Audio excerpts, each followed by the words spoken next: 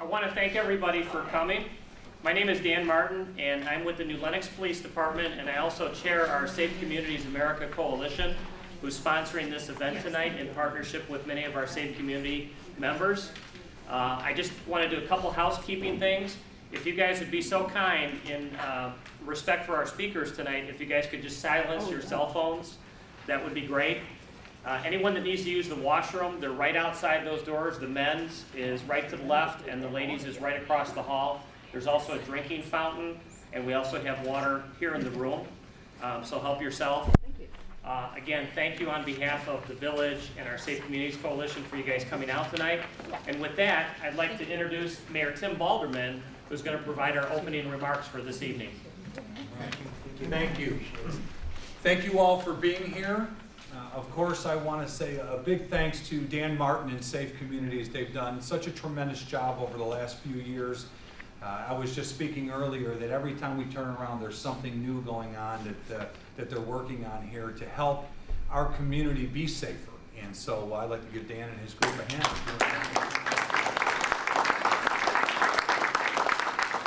I know you'll get to find out who all the people were that were involved tonight. Rachel, Rosecrans, everybody that you, Rachel from Rosecrans, everyone that you've brought out here. We certainly say thank you for your efforts. This is an important topic. It's one I think that really hasn't been addressed. I haven't seen addressed in this type of forum. You know, in New Lenox, we don't bury our head in the sand. We were one of the first ones to have a heroin forum when the heroin epidemic started hitting the area. And even though at that time we didn't have a major problem with it, we knew it was on the horizon for every community, so we wanted to talk about it up front. This is something that I am familiar with. As 22 years as a police officer, I saw many kids that had easy access to prescription painkillers and other types of controlled substances. Some of them didn't want to go out and you know, try and buy heroin or buy something else, or they weren't interested in that at first, but it was easily accessible to get and to take, and didn't always start with an injury. You know, sometimes it was just, I'm gonna take this. It's in the medicine chest at home, and you see it happens to all people in all walks of life, in all communities. This is not something that just affects people in lower socioeconomic areas. It affects everybody, and we need to all be aware of it. It's a difficult thing. Somebody, myself, who has gone through a number of surgeries, painful surgeries, back fusions and torn labrums and those sorts of things, where you need to take these pain pills, and then you find, you know, this is good. It's really relieved that pain, but you have to get off them quickly, and it's a difficult thing to do. But I'm certainly not the expert here to speak on it tonight. I'm really here just to welcome all of you, thank everyone that's responsible for putting this together, and for all of you for coming out, because what we rely on as a village is that you're going to spread the word on what you learn. We know you're all busy. You took time out of your busy lives to come here tonight. Not everybody can get here. We do film this so people can watch it on Channel 6, but we know that you're going to share that information with others. So thank you for being committed to helping New Lenox be the great community that it is. So have a great night. Thank you.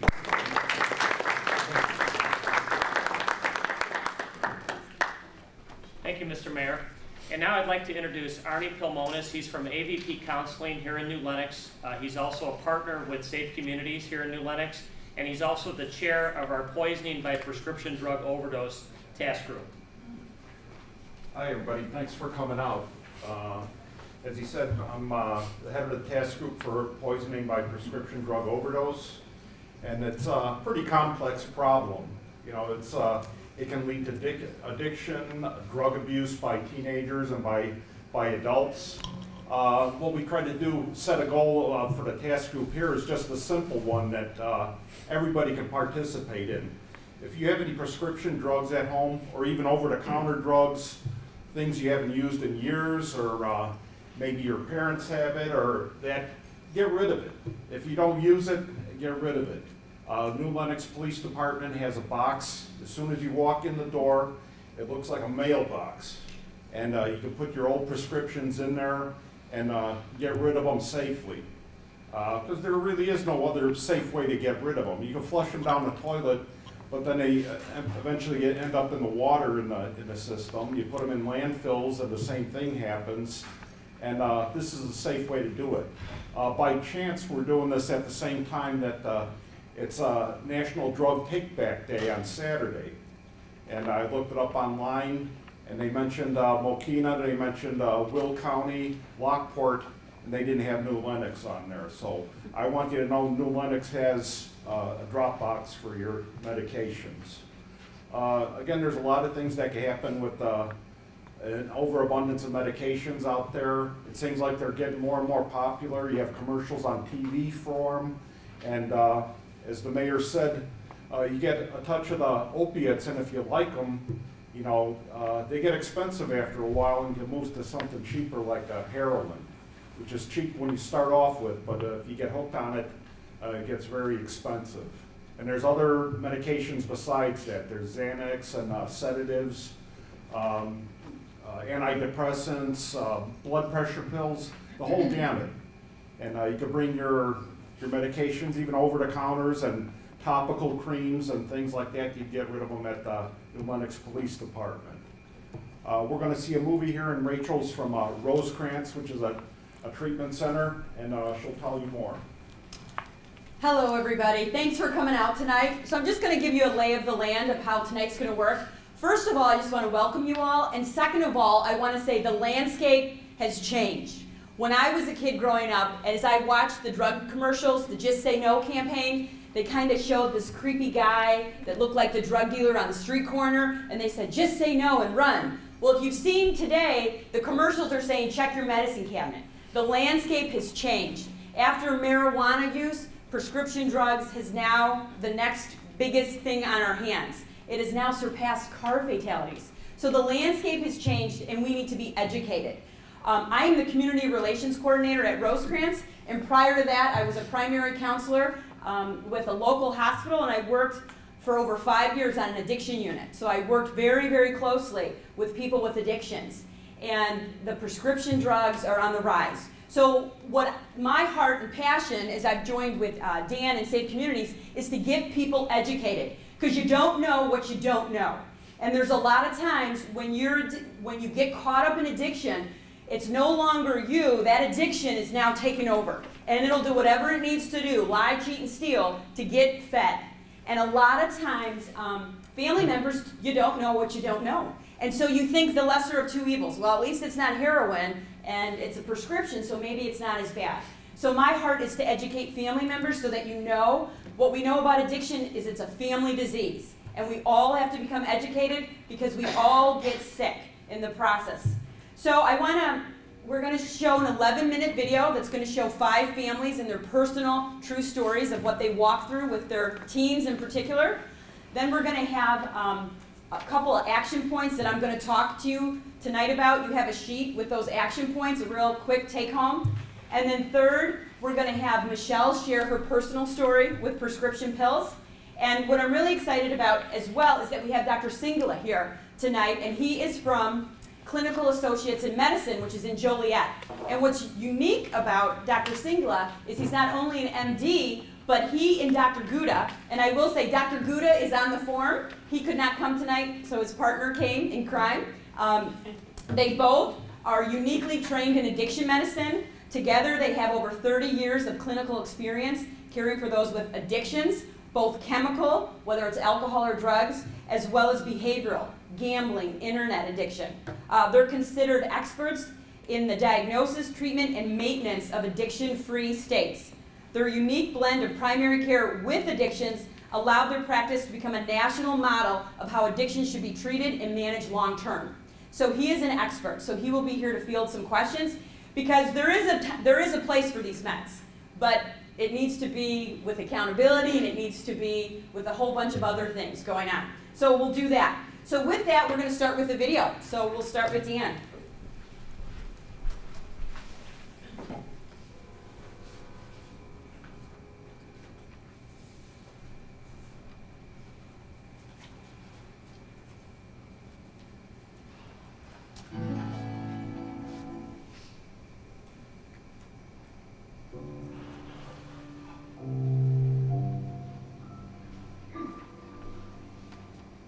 parent, I think most of you are concerned about all these illegal drugs, the heroin, the marijuana, the meth. But you need to understand that the legal drugs are just as dangerous. For getting it from your neighbors, your friends, it's not hard at all. If people are taking prescription drugs for non-medical purposes, they are not taking medicine. They're doing drugs. It's easy to start, and it's painful to stop. Prescription drugs are a prescription for a reason. If you take too many of a prescription narcotic, you die.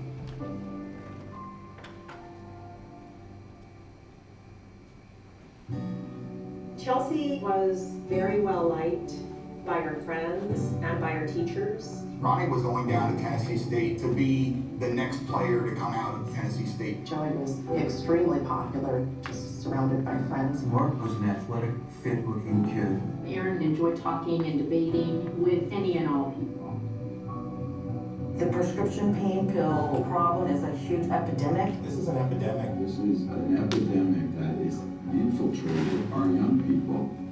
We never had a conversation with Joey about prescription drugs because we truly had no idea that there was any kind of recreational use going on.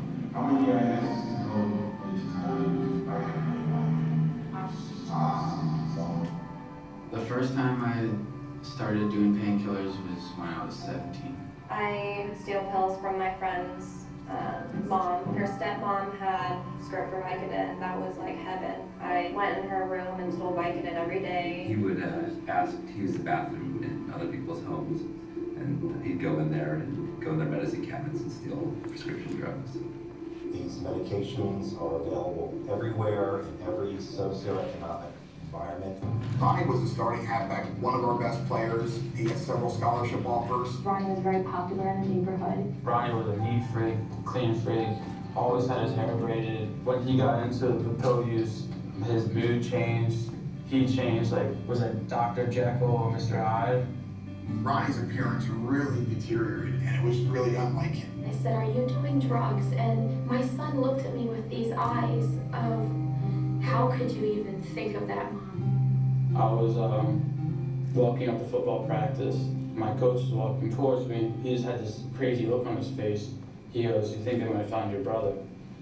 And I was like, to me, I was like goofing. I was like, I didn't know he went missing. So I was like trying to make him like goofing off. And he was like, "No, Justin, seriously, like, they might have found his body." And I was like, "Wait a minute." I was like, "Whoa, what?" He's like, "Yeah, they discovered a body in an apartment in Telford." I never thought my son would take prescription drugs without a prescription. Parents often trip themselves up by asking a simple question: "Are you using drugs?" No. One has to be able to say, "I'm seeing some signs here that concern me." He was a little bit more argumentative. We thought that was maybe hormones. The person has what we call pinpoint pupils. Literally, the pupils look like a pinpoint. She slept odd hours. We didn't know why he was sleeping so late. If I wasn't able to get high, then I didn't want to get out of bed because, you know, the physical withdrawals. We were missing tinfoil from the kitchen, missing spoons. We'd find the pens that were cut in half. Straws. There were a lot of charges coming on the credit cards. We thought that there was somebody stealing money out of her account. That's probably a pretty good clue that there's something going on. Joey was pretty upset with his roommates. They were spending all their money on medication. Had I known that the medications that they were taking were so dangerous, I would have told them, "You're not even going back to that place." If you feel something's going on, you gotta investigate. I thought it was just a phase. We partied when we were in high school, and it's just sort of a phase you go through as you go, you know, experience life and you grow out of it. And I thought he was on that track. Joey had been found and he was unconscious. He had all these medications that he had just received from this doctor. More than likely, he crushed and snorted it. We're just being completely hit blindly by, you know, a situation we had absolutely no understanding of and no notice of. And in the meantime, my husband's in the house. I'm out front in the front of the house, just, you know, wondering what we're dealing with here. And so finally, Joe just came out and said he's gone.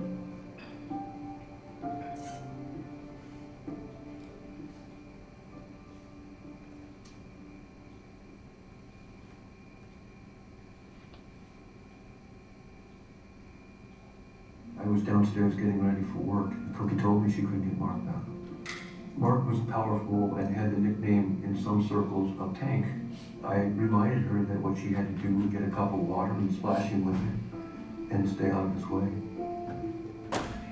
And she told me it was different. We found a clear plastic bag with loose pills. I'm not sure if he even thought he was doing drugs, and I know that sounds crazy, but it's not like it was heroin or cocaine.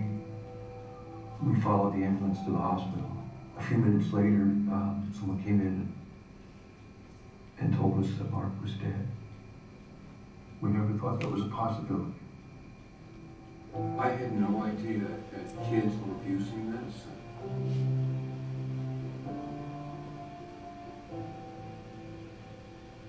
I came home one night, saw the basement light on, and went up to the window, and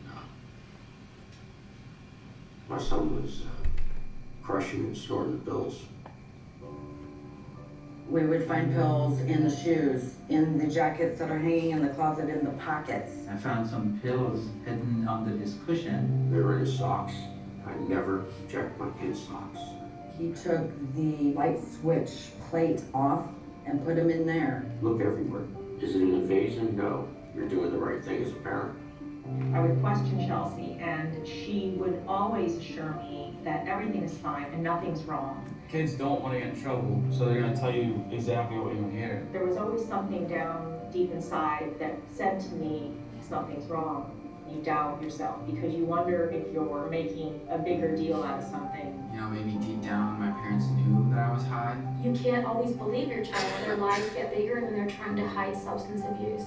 I knew her inside and out, and I remember Chelsea as the little girl that she used to be. I looked at him and I only saw the most beautiful son in the world. It was very difficult to think that she would be lying to me, which she was. She was out using and abusing prescription drugs. Long-acting agents like OxyContin are meant to be delivered in the body over a period of hours, if not a day. If they're chewed, crushed, and snorted, you get the entire dose at one blast, and if the body's not ready to accommodate that, you will stop breathing. We needed to call the police. But what are the neighbors going to think? Put all of that aside and focus on what's important, as difficult as it may be. Families can't get too caught up in the idea that, oh, there may be an arrest, charge, or my son or daughter, they could be in jail, they could be in the morgue. The law saved my life. If my mom hadn't called the cops on me, I don't know where I would be right now. It was the most difficult thing to do, to call the police on your own child. It was horrible. I have gone from putting importance on things like what college are you going to get into to just celebrating the fact that she's alive today. She's doing very well. She's clean and sober. She's productive. She's sweet. And I have her back, and I'm thankful. And it's wonderful. Aaron had spent the night at a friend's, and they found him blue and non-responsive. They took him to a local hospital. He was using Vicodin, which we found out through his toxicology, what was in his blood system. I witnessed him have 2 heart attacks in ICU. He had staph, he had pneumonia, he went through seizures. The doctor was explaining to us that he was going to die. We held his hands on each side, and we started crying, and he just laid there. People use the medications in an abusive way, not knowing what the full consequences are, and somebody ends up here. Within 24 hours, Aaron had opened his eyes.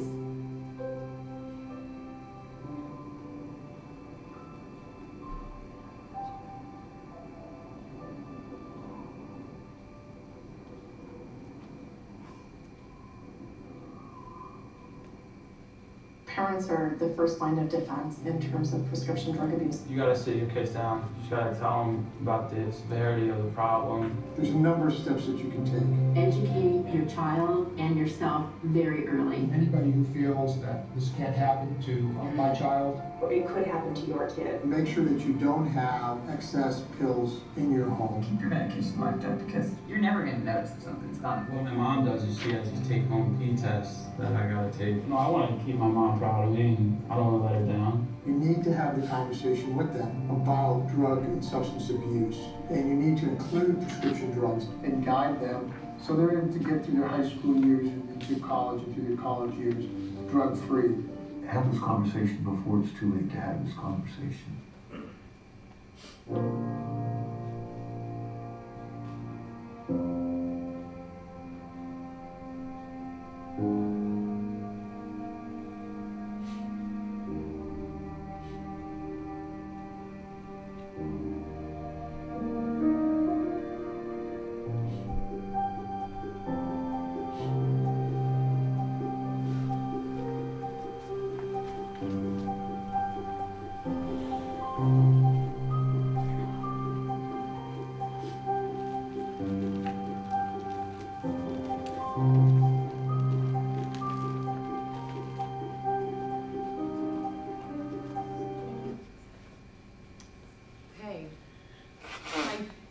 Thankful for the courageous families in that video that decided to come forward and share their stories. There is nothing easy about addiction or when a loved one has an addiction.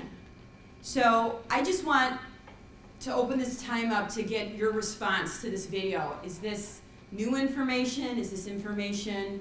Just however you want to respond. If anybody has comments or any questions just from what they saw. Yes? I just wondering, are they showing anything like this in the high schools to the students? You know, I believe each high school handles this issue a little bit differently. Some high schools do a little bit more than others.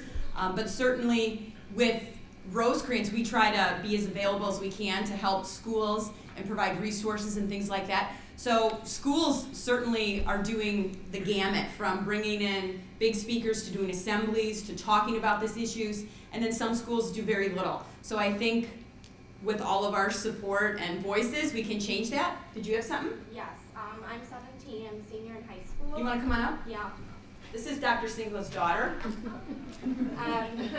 I'm 17 years old, I'm in high school, I'm a senior, and let me just say they should not be talking about drugs as much as they should be. It's become a severe issue. Very many of my close friends do it, and they're not talking about it as much as they should. And like parents think that they are, a lot of schools are, but I can tell you not a lot of schools are. They're not informing high school kids at all about any of these issues. I mean, they are issues and us kids know that, but not like to the severity that it is at all. Great, thank you for sharing that. And I think the important thing is too, we can be the voice. We need to have these discussions in our homes. We can't always rely on the schools or the churches. We need to be the voice. And I think that's where part of my heart comes in, because as a clinician for over 5 years, I was always shocked at what people didn't know and how easily people that were using could bamboozle their parents. It never ceased to amaze me. And what we know about addiction is it is easy to get bamboozled because you love your loved one. You want to believe your loved one. And what we know is that usually the chief enablers are the people closest emotionally. So that's going to be a spouse or a parent. So this thing called denial is a defense mechanism. And it kicks in. And it keeps us from facing the truth, because it's a hard pill to swallow to say, you know what, my son or daughter has an addiction. Or you know what, my spouse has an addiction. And I don't know if you caught it in the video, but the one woman shared who had the daughter, she said, I just didn't trust myself. I doubted. And that's what happens, we doubt. And I tell people all the time, your gut instinct is there for a reason. 99.9% of the time, your gut is right. If it smells like a fish and it looks like a fish, it usually is a fish. But it's sometimes we get manipulated because we want to believe the best and we really don't know, and so sometimes we get manipulated. I was never surprised on the unit. Say somebody came in and their primary drug of choice was heroin, or their primary drug of choice was alcohol. and yet they came in on prescription meds that were addictive. Well, as my job as the counselor, I need to have that discussion. I wanted them to sign a release, I wanted to talk to their prescribing doctor, and I wanted them to write a letter of accountability stating I am being treated for an addiction and I no longer want to be prescribed this addictive med. Well, let me tell you something. I found out really fast who wanted to get well and who didn't. Because you can sit in treatment and you can say, yep, here's my assignment, ma'am, okay, yep, I surrender. You can say all that stuff, but the rubber meets the road when you're willing to bring your doctors on board and to say, I can no longer be prescribed these medications. I saw patients turn on me really quick, and I got called all sorts of names, and no way in hell you're calling my doctor, lady, because they wanted their prescription drugs because they knew. And so it's not for the faint-hearted. For family members or for anybody in the field, it's not for the faint-hearted. Because again, you're not fighting your loved one, you're fighting an addiction that has gotten hold of your loved one. And it's not gonna let go easily. It's just not gonna happen. Any other comments to the video? Yes? Well, you know, I had a couple of surgeries also, and the pain medications, but what amazed me was that when I received the prescription, the number that I originally had was quite extremely generous. I did not need that much. And even it allowed me for a refill, which I did not need. So I mean, because sometimes they even had 1 or 2 refills. I'm like, I didn't need them that long. Right. I could have taken them, but I didn't need them because the pain was being mitigated. Right. So right. I think doctors need to be a little bit more conservative. Yeah. Do you want to say anything about that, Dr. Singla? Yes. Since that's your... Some doctors are extremely generous in their prescribing habits. Yes. And some doctors are really chintzy. There's a new law that's going to affect October 1st, which is changing one of the most commonly prescribed narcotics. Norco, Vicodin, hydrocodone, all in the same line. We used to be able to write that with 11 refills, enough for a year. So the law going to affect October 1st is that you can't do any refills. So you're going to see the generosity drop. You're going to see the number of refills drop. Once that's complete, there's going to be very few medications that you can actually, narcotic medications that you can actually prescribe with refills. So things are slowly starting to change. It just takes a lot of time. And you know, doctors, you know, like anyone else, everyone has a habit of a way that they do things. And so, you know, some doctors are like, if I give enough medications, I get a refill, I'm not going to get any phone calls back in the middle of the night saying I'm uncomfortable or anything like that. But, you know, with this new law, that's going to take that part away too. Yes? One more question. I had read, I don't know where, or some time ago, that the heroin use by young people had been rising. And is that in part due to the fact that, I think it was mentioned before, that, you know, prescription drugs can be extremely expensive? Yes. So is that one of the reasons why the young people are switching over? Yes, because heroin is much cheaper. And it's infiltrated Chicago. Chicago is a major hub for heroin, and it's infiltrated all the suburbs, surrounding suburbs. And so as many people, I think Arnie alluded to it real quick, people sometimes start with a prescription for a painkiller, and that can become a little bit more challenging to figure out how my doctor's going to keep refilling this, or it can be expensive. So people will oftentimes then switch to heroin because it's on the street, it's accessible, and it's cheap. So that can happen. Yes? Any other comments about the video or questions that video spawned? Okay, I'm going to go into the action points, and then if questions come up, please let us know. So the action points that we want to talk about tonight are the first one is you want to safeguard your home. You brought up an interesting point. You said when the doctor prescribed you the meds, you didn't need them all. Okay, so maybe that doctor was a little generous, but part of why I'm doing this is so that you know, get rid of those medications safely. Because what happens is, that happens a lot. I had carpal tunnel surgery, and I was prescribed a painkiller. I think it was Vicodin. Well, it didn't agree with me. I got nauseous, I got sick, I couldn't take it. That med sat there.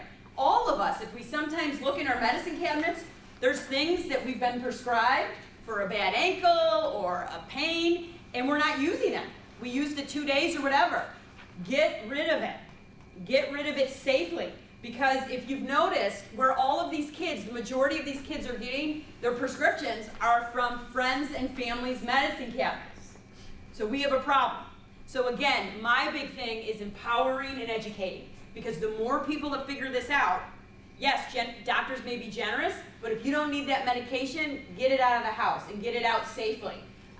As they were saying, a lot of the police departments will take back those prescription pills from you. That's probably the best way to get rid of those pills. And take off your identifying information. You can do that. I think part of that program is Dan does that as well, takes off those identifying information, but do that for yourself. So one, monitor the amounts of the medications that you have. If you have a teenager that's been prescribed something, I think the first question is, do they really need something that strong? So I would encourage you to have that conversation with your doctor. Ask, is this addictive? Ask, do they need to be on it? Is there another alternative? Second, know how much is in there. You should really be the gatekeeper of that medication. You should know where it is.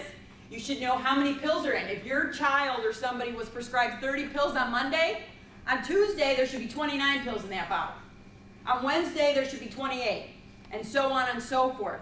Sometimes we're not monitoring that. We're just not. But it's not to assume people are going to take advantage. It's just to be wise. Because as we said, the landscape has changed. So we have to be wise. And I think wisdom would say with any type of addiction med, we need to have some accountability with it. Because the potential is there to like it. As I said, when I took an opiate, I didn't like it. I got sick, I got nauseous. I've had other patients tell me, fell in love. Where have you been all my life? I had confidence, I had energy, I was hooked the first pill I took. That's why people have different drugs of choices.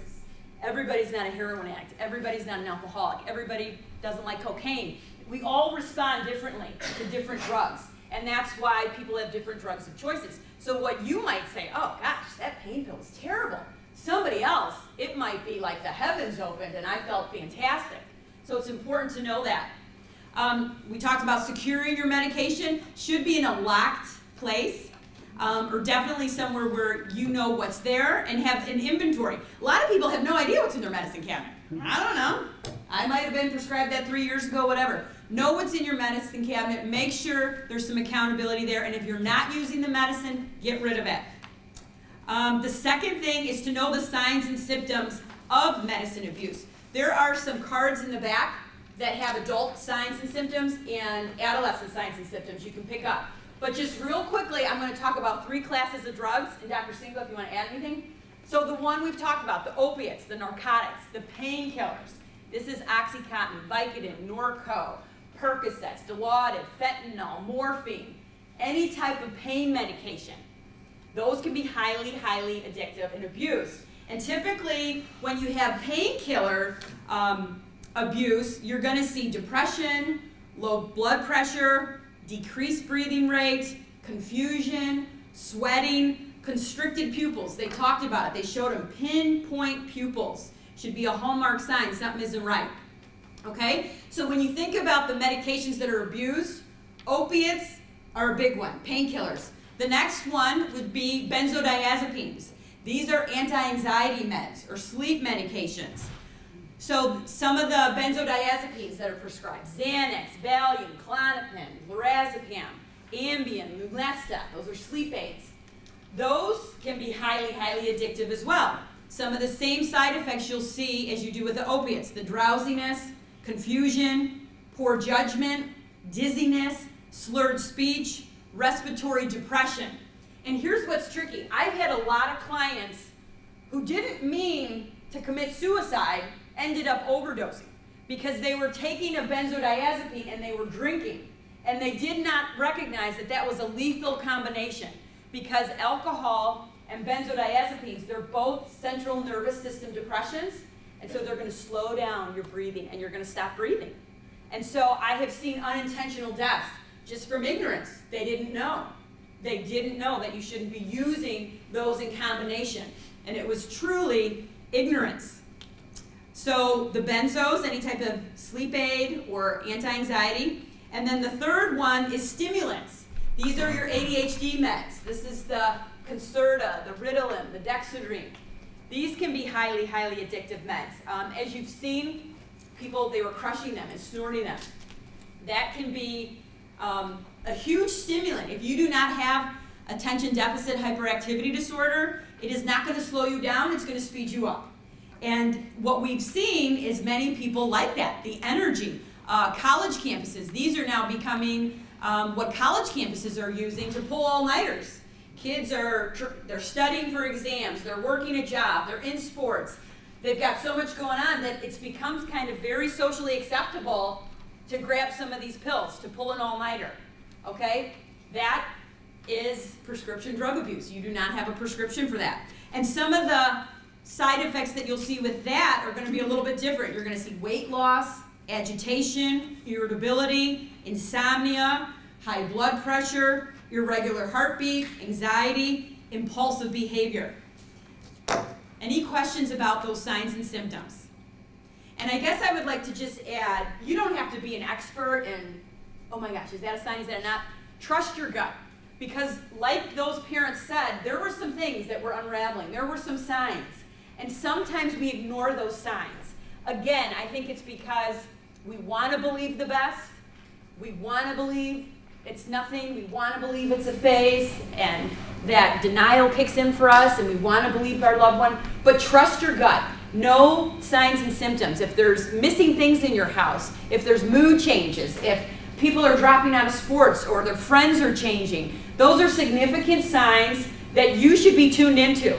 You really need to be tuned in because you're the one that probably is going to have the best pulse on that. You know, they always say if you want to know if you have a problem with something, ask the person's spouse. So if you want to know if I have a problem with something, your best answer is probably going to be ask my husband because he lives with me day in and day out, okay? And by habit, we all like to sometimes minimize our own behaviors or different things like that. And as the parents or as the loved ones, you see things in the home. You see things. You see those irregular things that come up. So trust your gut. Trust your gut. Any questions about those medicines for Dr. Singler or myself? So say you have a kid that comes home and is exhibiting some of those signs. Could you take them to the hospital and they would do a blood test on them? Or how would you get verification that there's something in their system, and how long does it stay in their system for?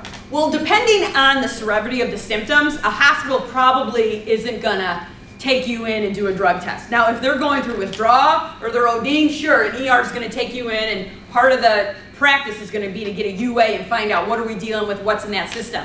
But if they're not at that level of emergency state, I would say there are home tests, Walgreens and things like that, or you can go to a treatment center like Rosecrance. We offer free assessments, and part of that assessment is a UA, a urinalysis. That is an out-of-pocket cost. I think it's about $45.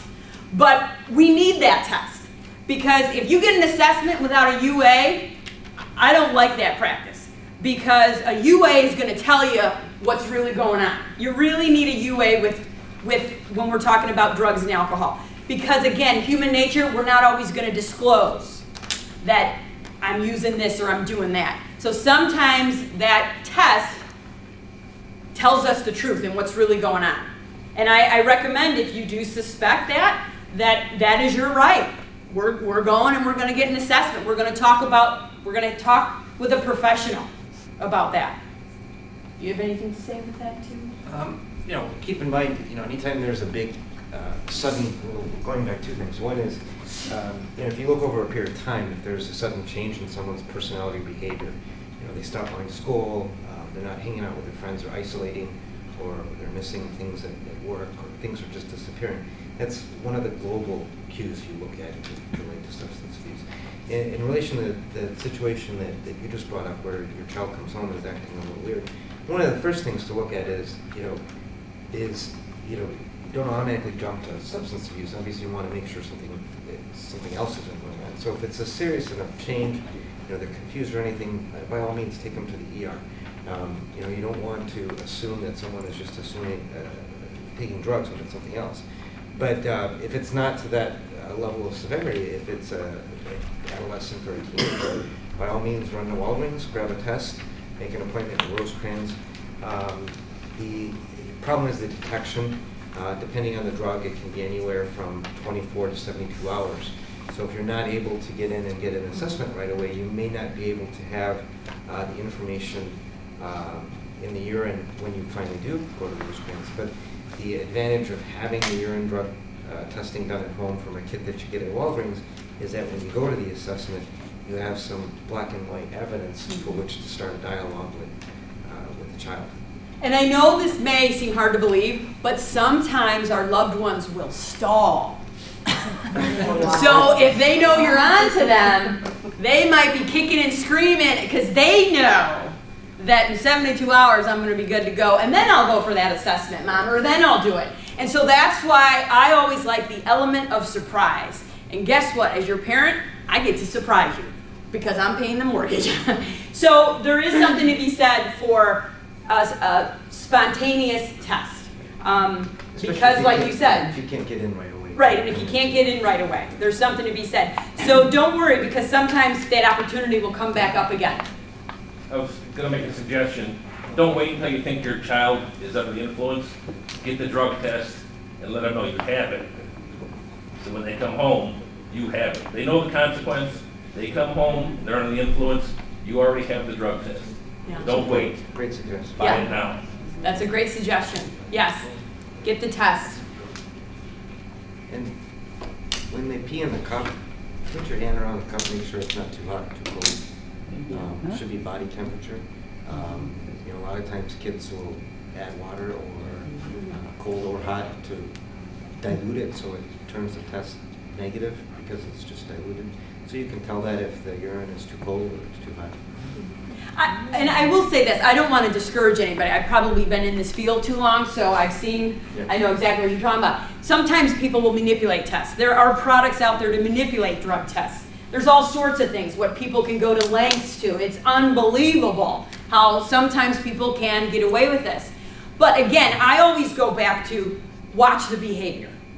You know, I've had confrontations with clients where, you know, they're going to argue this and this and that because of the test. Forget the test. I can tell by your behaviors. You are not working recovery, period. I can tell by your attitude. I can tell by your actions. So sometimes you don't need the test. It's great to have, but sometimes people can be savvy and can manipulate that system. And sometimes it's hard to stay one step ahead of the game. So trust your gut again. Another thing to really look at with kids, I work for another treatment center too. You guys are doing a great job. Oh, thank you. Social media. Check what's on their website. Check what's on their Facebook page. Check whether or not they've been looking up passmydrugtest.com. Which is an actual website, by the way. But, you know, look into what's being said. Look into the pictures that's on their Facebook, you know. It's amazing how safe they think the wonderful world of the web is. They think that no adult has ever figured out how to push a button on a computer. And so between friends, they will have these conversations and they will post pictures of the alcohol at the party. They will send messages about what can you get from your grandma's house. And that gives you, again, it gives you a talking point, but it also lets you stay one step ahead. Because if they're already on passmydrugtest.com, you're going to have to get creative. Yeah, right. You had something you want to say? Yeah. Sorry. I have two things. One, you gonna go business with your dad in a couple years? I should. I probably really should.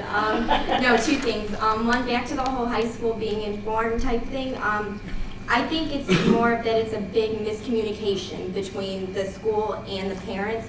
Because parents think that the school is talking about it way more than they are, and then the other way around. The school thinks that, the school thinks that the parents are talking about it, and no one is it, really. And, like, it's more about, like, bullying. They make that, like, the big issue, but this is also a big issue, too. It's getting more and more worse as we get older, as I'm grown up into my high school years.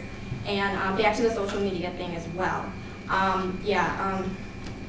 Coming from like a kid's point of view, I think that kids don't think that their parents check their social media, which they may or may not, but they should.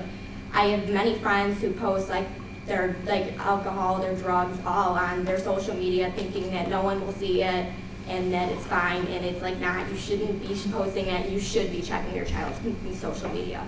Their Twitter, Facebook, Instagram, all of that they have, you should be checking that and making sure that your child is on the right track and doing what they should be doing and not drugs and alcohol. I am so glad you were saying that. Yeah. Wow, yeah, can you get that? It's on video. Your dad is saying, so you have just publicly said, Dad, you can check all my stuff. No, I have been. Oh, you have, okay. So now you see when that. when I got into high school, and yeah, he was caught up more than other parents are. And I mean, give or take that, I've learned more from my parents that my dad's a doctor, my mom's a nurse, but other parents should be informed too. Parents, other family, close friends, everybody should be informed and informing kids and adults about how severe that this issue really is. And that's why really we're doing it a night like this, to just get the word out, to get people talking. Just basically listen carefully to what they're saying, you know, be kind of nosy and just listen to what they're saying. If things don't add up, and like you said, their behaviors lead to that. There's another way to dilute drug tests, and that's to drink a lot of water before you go in there.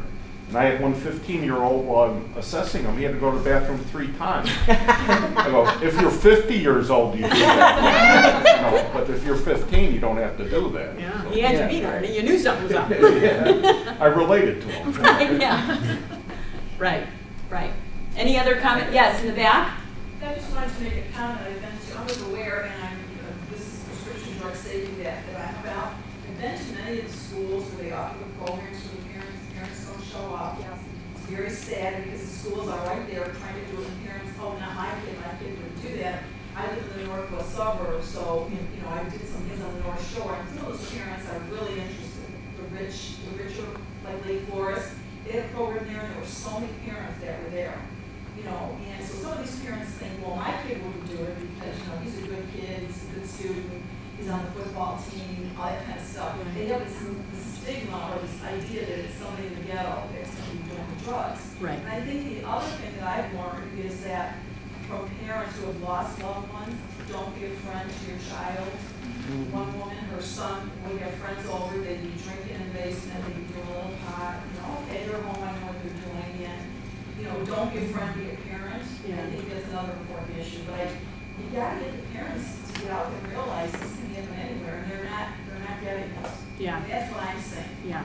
Well, that's a good point. Addiction knows no discrimination. It knows no race, no class, no socioeconomic status. In fact, I was just in a northern suburb, and we did a big training for peak performance event, and it was about athletes and use amongst athletes. And sometimes kids hide behind their success because they're savvy.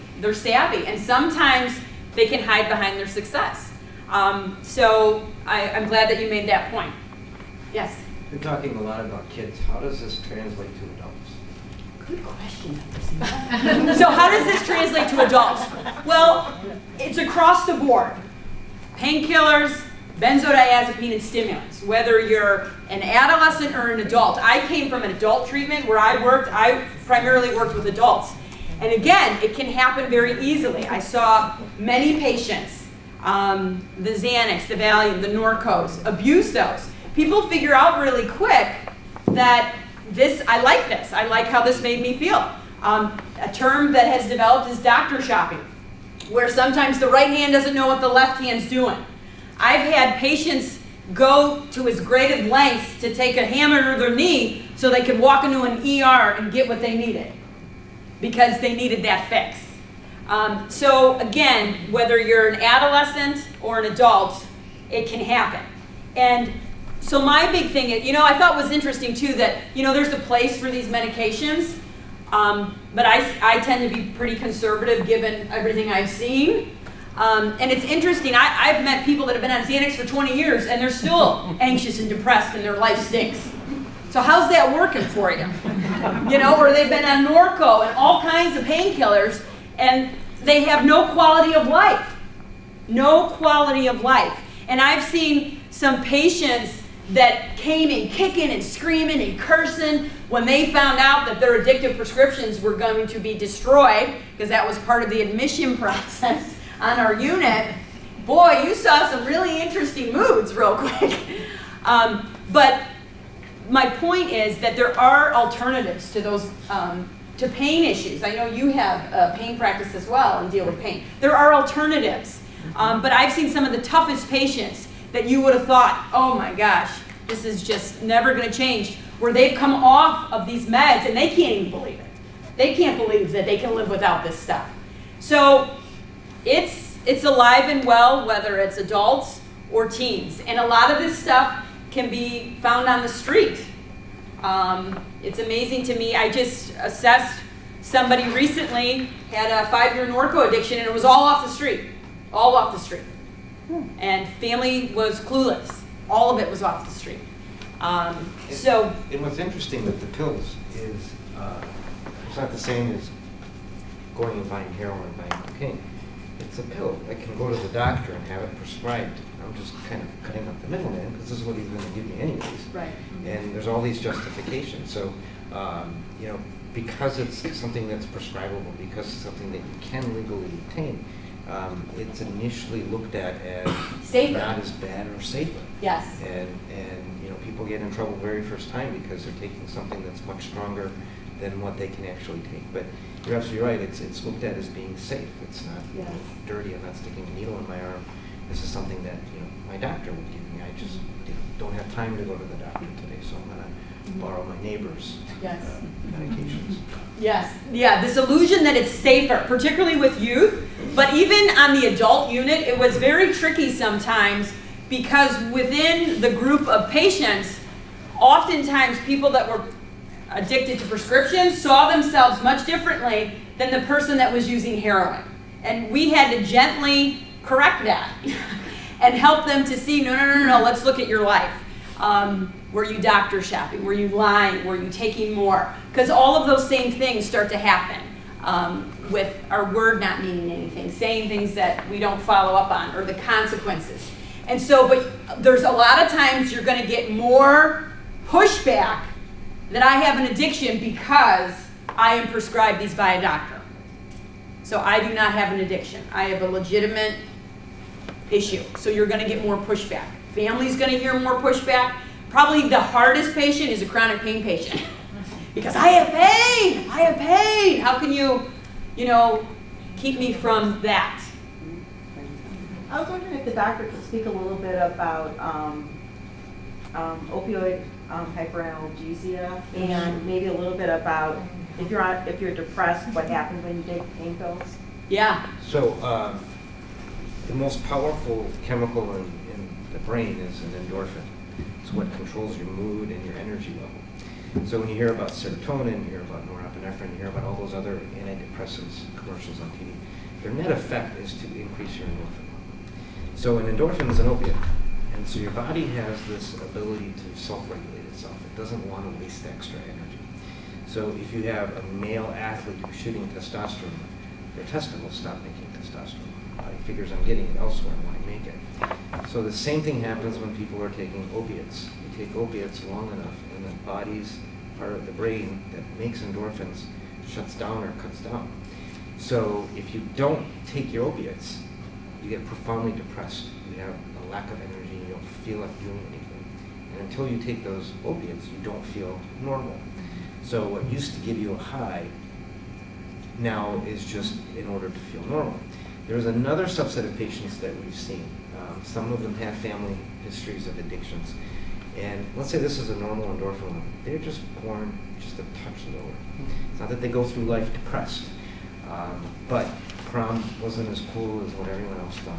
Getting married was awesome, but the honeymoon wasn't as great as everyone says. It's just they go through life, they're happy. The first time they take anything that gives them an endorphin rush, it's not that they're high, they actually for the first time feel normal. So going back to the whole pain, what happens with the pain cycle is there's two things. One is as you're taking the opioid, you become more tolerant to the effects. The only effects you don't become tolerant to are the really deadly side effects. So the pain relief, the mood relief, all those types of things, your body becomes tolerant. The things that you can die from, the heart disease that it can cause, or the respiratory, you don't become tolerant. So the more you take, the more effect it has. But it has the same effect on pain. So the more opiates you take, the less it works for pain. Then it has another effect called opioid-induced hyperalgesia, basically what that is a fancy term for. The longer you're on pain meds, the more sensitive you become to pain. Go figure. Someone Think about that for a second. Tough guy, you know, and you see in the office the big bodybuilder weightlifters, you could beat them in the head with a 2x4 and nothing would faze them. They're on Norco for a year. Now you just kind of accidentally bump them when they're crying in pain because they're in so much pain because their bodies become sensitized to it. It's the only way really to break that is to get them off of all of that. And so, you know, a lot of times you have chronic pain patients, and one of my discussions is you're coming in, you're on OxyContin, you're on Norco, you're on fentanyl, you're on diazepam, and your pain is a 9 out of 10. What the hell is it doing for you? How's that working for you? Dr. Phil would say. Why are you taking for it? So that's, you know, a good way to see if someone is rating their pain as astronomical despite being on pain meds. It's a question of why are you taking them and do you really need them? And when we get a lot of these chronic pain patients off of their meds, you find that once they're off of their meds, their pain is completely manageable without the use of narcotics, which goes back to the whole opioid-induced hyperalgesia. So, one thing I'm going to add about withdrawal, if you look at opiates, stimulants, withdrawal from them are not deadly or life-threatening generally, unless there's a big medical condition. Now, the patient may wish they were dead, but they're not deadly. The two that can kill you are alcohol withdrawal and sedative withdrawal, both by causing seizures and things of that nature. Yes? We talk, I hear, and I've been reading a lot about this, is we talk a lot about hydrocodone, you know, and all the opioids. But I think, what's your take, I know what mine is, being in the addiction field, on tramadol. Tramadol came out, well, 15 years ago, and it was supposed to be a synthetic opioid that had absolutely no addictive properties. Very quickly they found out that that wasn't true, because it became, in the first period, the most commonly abused, easily accessible drug for healthcare professionals, among nurses and doctors. And they found out that there's a definite addiction potential and abuse potential. What I mean by addiction dependence potential is if you're taking medicine, you stop it and you have a withdrawal. So that's the pure FDA definition. You know, as addiction professionals, our take on it is not quite that simple. But tramadol is an extremely addictive and also very potentially dangerous drug because it can cause seizures, and it interacts with a lot of medications, including a lot of the common antidepressants that are used today. Can you say anything about muscle relaxers too? Yes. Because that's another big one. Muscle relaxers, by the most potent of all muscle relaxers is Valium. I mean, luckily we don't use that as much as we do other things. But, you know, the muscle relaxers in class tend to have some sedative properties to it. So they tend to make people tired. And so that in and of itself, just because it's mood altering, it makes you somewhat lethargic, it can lead to addictive potential if it's not necessarily physical, at least psychological. With that being said, there are some muscle relaxants that are absolutely physically dependent, and I can bet you 95 to 97% of doctors and nurses would not even know that that's the case. The most common one that we look at is one called Soma. So Soma, when you take it, it actually breaks down into a byproduct of Valium. And so when people are on Soma for even more than 2 or 3 weeks on a continuous basis, they'll have withdrawal. And they can have the withdrawal that we associate with sedative withdrawal, so it can be life-threatening. But most physicians and nurses are not aware that it does, and it's a very, very common prescribed combination. Soma, Xanax, and Vicodin. Those are the Holy Trinity. The Holy Trinity. The Holy Trinity. Holy Trinity of prescriptions in terms of what, when you have someone with an addictive personality or going to a doctor's office, that's what they're looking for. Is there other questions? Did I see other hands? Yes. I just wanted to make a comment. I work with adolescents, and not only with the prescription, but with the over-the-counter or mixing prescriptions with over-the-counter. Like you were saying with sedatives, unfortunately, I see with adolescents taking sleep aids or also Benadryl. So those are things I think parents, I talk to my adolescent clients about too. Just being aware of those things in the home, I would imagine. Yeah, that's very true. She's talking about over-the-counter things that people can buy that can also have some mood-altering properties. Probably one of the biggest ones is the DXM, which is found in cough syrups. don't know if you want to say anything more about DXM or. Dextromethorphan, it's, you distill it down, and if you look at ecstasy or things like that, that's basically concentrated DXM. So it can cause hallucinations when taken in excess. So it's readily accessible. It's not impossible to get. And especially when taken in combination with other things. Right. And so kids get, very clever when it comes to mixing and matching. And there's a whole underground that even as a physician, it's very hard to keep up with. Yeah. They're always one step ahead, and with Reddit and using other things on the internet, it's very hard to keep track and keep up on what's going on. It is. Well, that being said, with all this doom and gloom, I will tell you this. The practice that I have in internal medicine, addiction medicine, it's actually a gift. It is the coolest thing to do. Is when you help someone get sober or get clean, it is the closest thing you can to helping someone have a new life or a new birth. And so, they have 2 birthdays. They have the belly button birthday and the recovery birthday. So, we've been talking all this negative stuff, but I guess one of the things I want to emphasize, there is hope. I mean, there's a lot of hope. Success rates are very good. If you can get someone, get them to understand, get them motivated, get them engaged, and get them into treatment, it's amazing how quickly you can turn someone's life around. Right. And I'm glad you said that, because that's what this night is about. It's about bringing hope to people. Rosecrans, that's our motto, bringing help, hope, and recovery to families.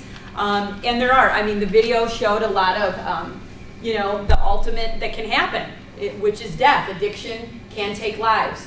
But many, many people are in recovery. In fact, people ask me all the time, when they knew particularly that I was in practice directly on a unit, they would say, oh gosh, how do you do that job? And I kind of had the same mentality. It's a crisis on a day-to-day basis, but I saw people get well. And I told people, the day I don't see people get well is the day I'm getting out of this field. I continue to see people get well, and it's the best feeling in the world to see people recover their lives and recover their thinking, their families, their reputation. All those things are part of recovery, and it is possible.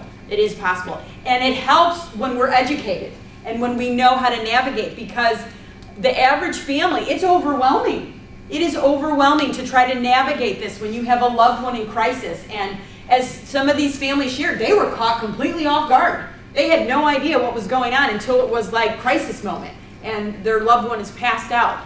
So it can be very overwhelming, but that's why we want to have information like this. Rosecrans is also starting a parent support group that'll be starting in October. There's been a lot of great support groups that have started in this area. HERO's a big one. I applaud John Roberts and Brian Kirk for the work that they've done and for the families that they've walked with. There's numerous support groups that have come up, but I encourage you, if this is something you're walking through, don't go it alone. Sometimes the shame or the stigma, please don't go it alone. There should be no shame or stigma. This is a disease. It happens. You almost can't find a family where addiction hasn't touched their family in some way, shape, or form. So I have found that the road traveled with others, the load is a little bit lighter when people can relate and you can become educated. So we are here. We want this night to be about hope. So thank you for pointing that out. Yes? I have a question for the doctor. So when you start taking a pain medication, I guess different ones, if you're taking them for a long time, different ones will cause your body to become less tolerant of pain? Correct. But the doctors would know that, right, when they prescribe? No. No, they didn't. That's why I have a practice that I do, is because doctors don't know that. There's been a big push. There's temperature, blood pressure, heart rate, and respiratory rate. Now they added pain, and so it's now a patient right to have the pain treated. You can't question it. It's very subjective. What's a 10 for me may be a 1 for you because you're tougher than I am. So even in a hospital, you have patients demanding my pain isn't being treated, and you know that they are active drug abusers. So next thing you know, you're getting called from administration. Why aren't you taking care of this patient's pain, et cetera, et cetera, et cetera. Which it's different for Dr. Guda and I to handle because obviously the hospital knows what we do as our subspecialty. But it's a lot less. it's a lot harder for someone who's not trained like we are to handle a patient that's complaining of pain that's 10 out of 10, screaming in bed. You've got a nurse calling 5 times every hour saying this patient's complaining of pain and prescribing more meds. But in answer to your question, do most doctors know that the longer you give pain meds, you become more sensitive to pain? No. They don't? Most doctors do know that the longer you give pain meds, you're going to have to give more and more because dependence and tolerance. But I don't think all of them are fully aware of the impact that long-term medication use has on pain itself. Some do, some are very knowledgeable about it, some aren't. So you have to be an advocate for yourself when you're receiving medications like that. And like you said, what you don't know, you don't know. You have to be educated. So if you're having surgery, you're having a knee replacement, these are all things that you want to plan out. With my primary care patients, we always plan out what we're doing when it's a planned procedure. This is what we're going to do, this is how long you're going to be on it, roughly, give or take, and these are the guidelines. Obviously emergencies are different, but the more you know, the better off you are.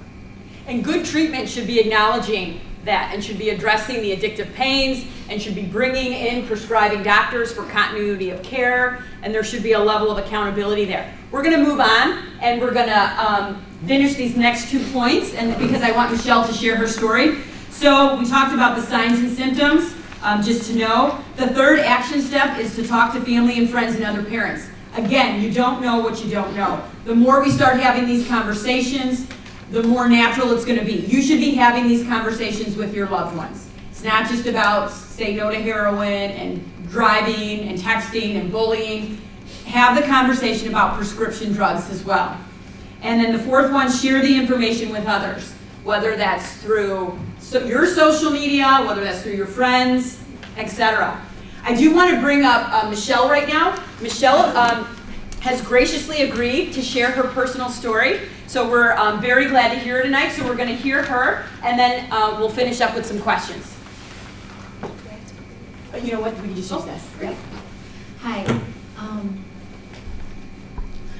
My name is Michelle Ebler, and I am here. I'm really excited about the topic, not the topic so much, but as the name of this, coming to light. For me, that was my experience, and I'm so grateful that there is a forum here that people can come and feel free to ask questions about this, because it is so important to become knowledgeable. You don't know what you don't know, just like what you said, and I can relate a lot to those families because my parents said all those things.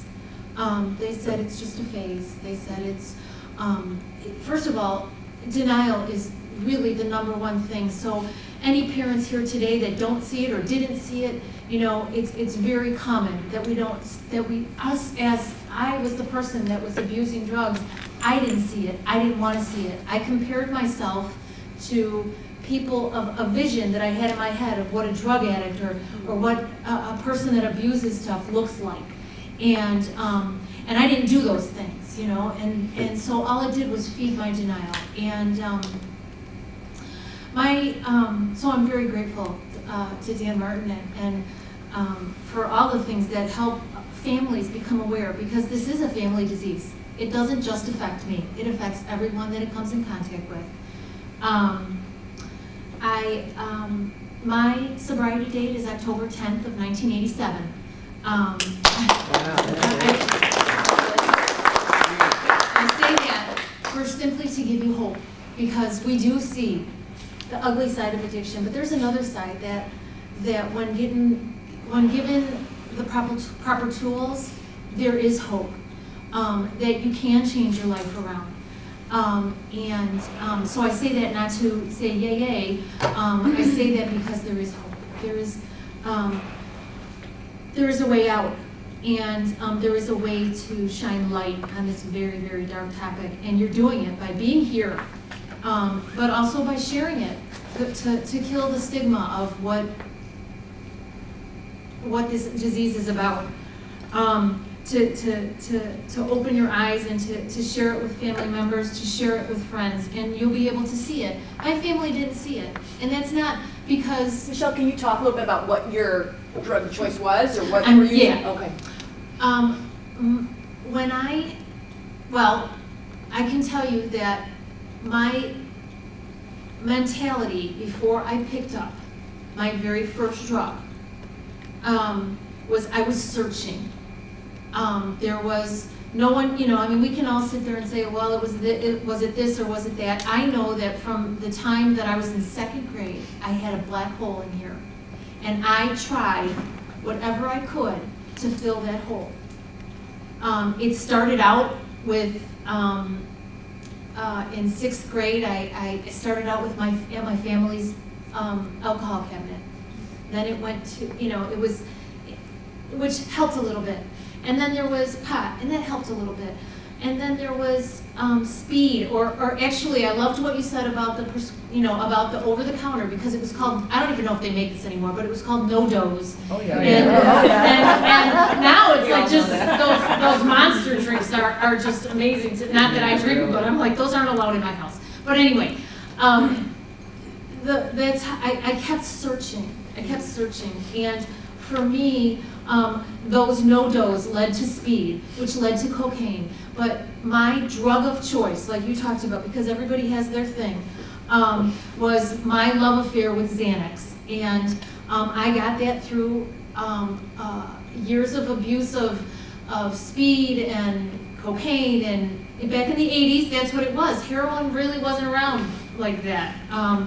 But as I went further into those drugs, the more, the hole was bigger, but now the drugs were causing the hole to get bigger. So it kind of turned, it didn't stop anything.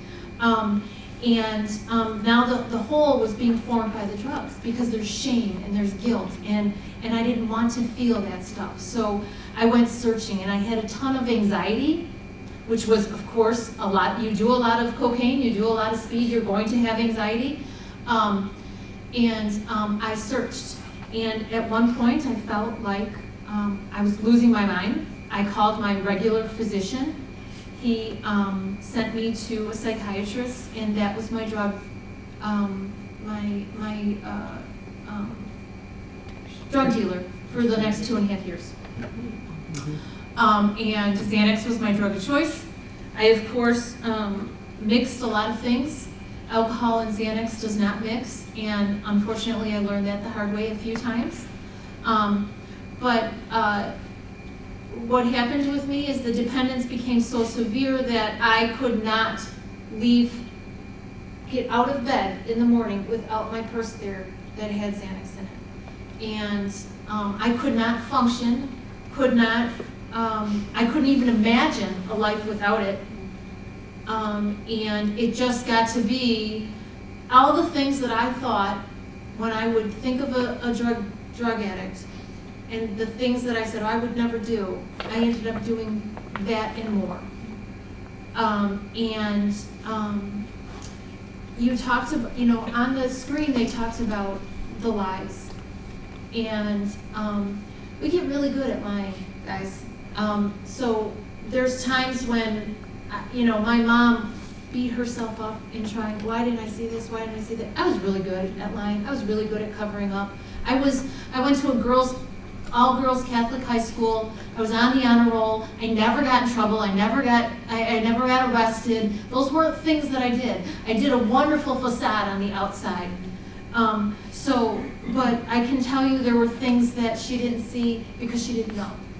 And for nobody to blame, but she just didn't know. And that's why it's so awesome that you guys are here tonight, because you are opening your eyes. You're taking off the rose-colored glasses that we see things through, and you can see things for what they really are, aware of the signs, aware of, I'm going to tell you, in October of '87, I went into treatment, and the reason that, for myself, it was the first time that, I lied to everybody else, but I lied to myself. And in October of 1987 is the day that I got honest with myself. And that was the first seed, that was the first start of recovery. And recovery can happen. I'm 46 years old, and today I have a wonderful husband. I have 4 wonderful teenagers. And I can actually say that, they're wonderful teenagers. Are they crazy? Absolutely. Having all those hormones in one house is crazy, but there are things that I think that are really important. And I love what the lady from Aware said. It's not my job to be their friend. It is my job to be their parent. And they don't always like the consequences. They don't always like the things that I do. But my job is, that is my job. My job is to protect them. My job is to teach them, to guide them. It is, I don't care, they don't always like me. They don't always like the things that I say or the rules that I put down, but they know that they can't fool me because I've done those things.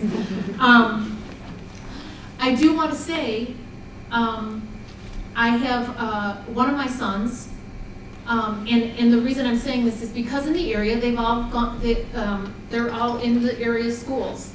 Two have graduated from Lincoln Way Central. And my husband and I have run youth groups in this area. And to be aware, it's not just high schools. I can tell you that my son in 7th grade, that little thing that you talked about, that little stomach, that little intuition that we have, the little gut feeling, I had a little gut feeling, something's not right. I want to check his phone. Did he like that? Oh gosh, no. But I checked his phone, and it wasn't him, actually. I saw he had to take a medication for something that he had for a short period of time. And his friend found out that he was taking that. And his friend wanted him to bring some of those to school, and that's what the text was. Please bring some of those things that you're taking to school tomorrow. 7th grade.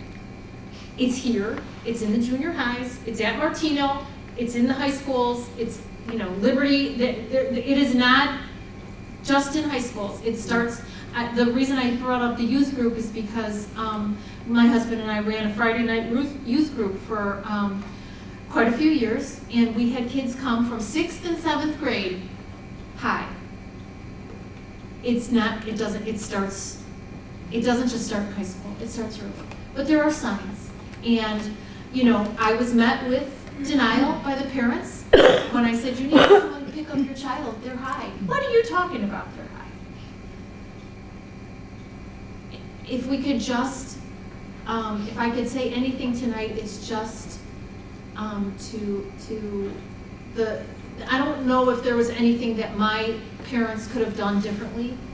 I do know that denial is very thick and it's part of this disease, but I also know that there's hope. And yeah, I'm just really glad to be here. I'm so excited that you guys are here, that you're taking the time out of your night to learn about stuff. I'm sure in some way or another, if you haven't been affected by drug addiction or some type of addiction, someone you know has. So yeah, I'm just really glad to be here, and that's all. I'm trying to keep wrapping up to these 10 minutes. So I'm like, okay, I'm doing 10 minutes. You're doing great. So that's all. Thank you very much, Michelle.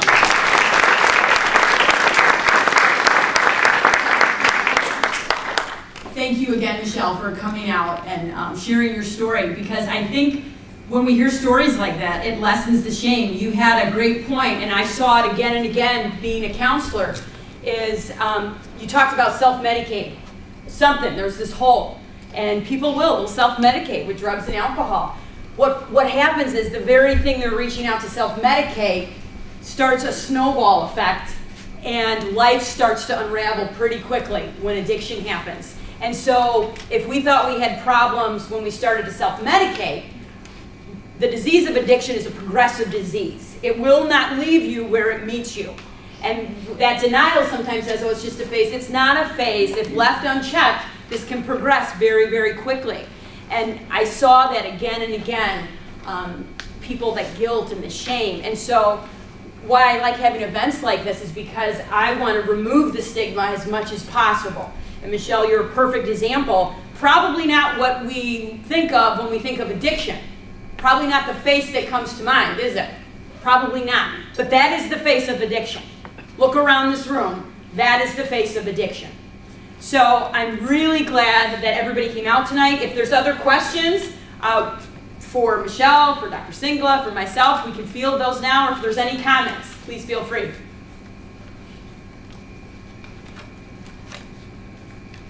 Yes?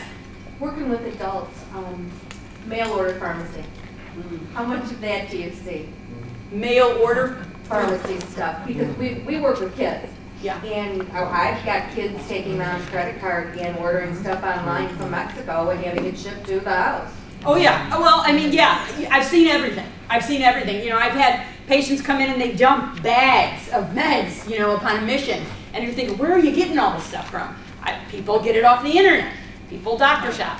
Some of that doctor shopping is stopping with some of the state regulations, if you want to talk a little bit about that at all. But yeah,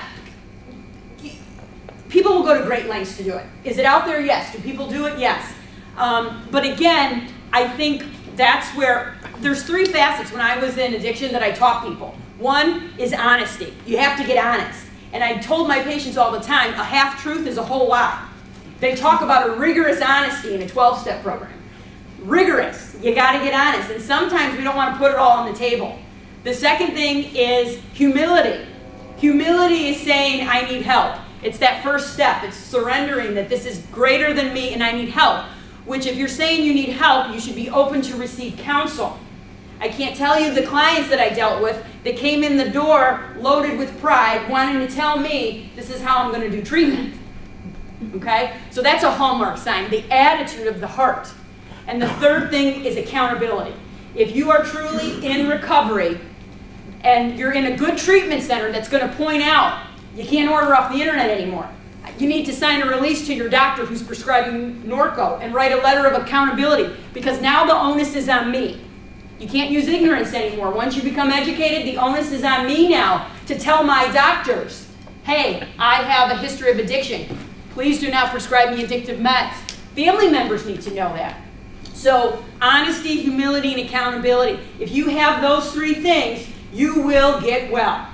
You will get well. When people surrender and take responsibility, miracles happen. And so, yes, you can come up with all kinds of stories and creative ways of how people get this stuff, but the bottom line is, if you're going to be honest, you're going to come clean with that stuff, and you're going to be willing to be accountable and do life a little bit differently.